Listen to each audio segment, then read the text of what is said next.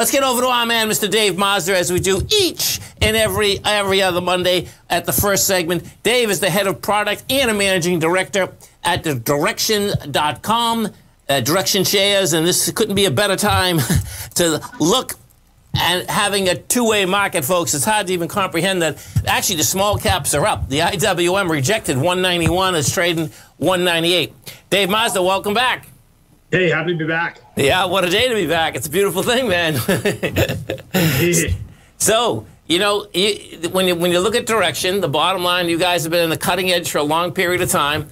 It's been a long time since we've had markets that go down. It's pretty interesting here, you know, no doubt that we've had the volatility. So let's talk about, you know, I think we should talk about some of the bear funds. I mean, I'm looking for a bounce now, but the reality is that, you know, when you get a good downdraft like this, it can be, it doesn't get over in a day. Let's put it that way. And, you know, when I look at this, I think tops and bottoms are processes, right? Not points in time, which I know you and your viewers know well. What I want to note is, to your point on the bear funds, and it's a fund we don't talk about very much. The ticker is SPDN. This is an inverse 1 times. So it's not a double or which triple is great. leverage buy. Yes. It saw the largest ever inflows and its highest ever trading volume in its history on Friday. Today, again, it has had off the charts volume compared to its history. So obviously that means people are coming in looking for hedges. Yes. What I find notable there is that it's not necessarily people looking at SPXS, which is the triple bear fund. Certainly had a lot of volume. That's a much larger fund.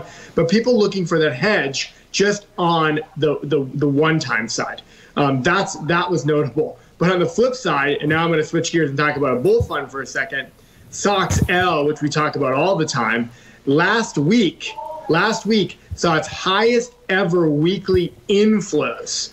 That, to me, was a bit shocking. So I think the bulls are not going to go down with a real fight here, especially when thinking about this rotation, you know, away from the tech into the value space. But certainly today, you know, red on the screen nearly everywhere, except small caps, to your point, are trying to make a bit of a rally here. This is pretty cool, Dave. I love having you on, but that information there in general, I mean, you know, being a contrarian, do you know what I mean? It's big, it's good, it's great information, man. I mean, that's the bottom line. And well, you know, it's really interesting too, is that a lot of the tigers out here, I'm telling you, man, you gotta love markets. I'm getting texts in here that how much we had traders evidently come into the LABU, the biotech bull, which has been down on a big basis, but evidently they're very happy right now because they just caught it as it get down to $15. I mean, it's down from 66, but the bottom line is that, you know, this is when, if they understand what your funds are all about, it's really cool, man. That, you know, we know that when you have very large moves like this, folks, okay, and you know, you have to have been in a couple cycles too. That's the reality. Do you know what I mean? These guys that, so don't, if you're new to this market, don't go into the LABU. I'm not saying that, just as we had a trading room, folks, and they're pretty sophisticated. That's the bottom line. But isn't that cool, Dave? I started coming across, and so I was like, okay. And they actually know fundamentally a lot of those stocks too. Do you know what I mean? So it's like, okay, you know, you can only go so low. That's the reality. Yeah, and biotech's been a space that it was just really hammered last year. Other than maybe, you know, a few of the Modernas of the world and BioNTech, what have you, but really a space that's been on favor. We certainly saw LabD, which is the bear fund, you know, be used, and now people are looking to maybe play that bounce back. The other couple other funds I'll note that had seen some uptick in volume are the pair WebL and WebS. Okay, this is the Internet Composite. It's Dow Jones Internet Composite Index. Excuse me. It's a bit of an old school index, right? It was created in the late '90s for quote unquote the internet, but a lot of the names in here are many of your FANG names, plus your Salesforces, some of the cloud names. Just a space that's gotten beaten up really hard. Some of the first to perform poorly in this. But both the bull and the bear there have seen an uptick in activity, and we're seeing inflows actually onto the bear side of that fund today. So to your point, the beginning of this chat, it's really a two-way market here. And I think traders in particular should be able to keep that head on a swivel here, because there's going to be opportunities. To me, this isn't an idea where let's just go to cash and see what happens.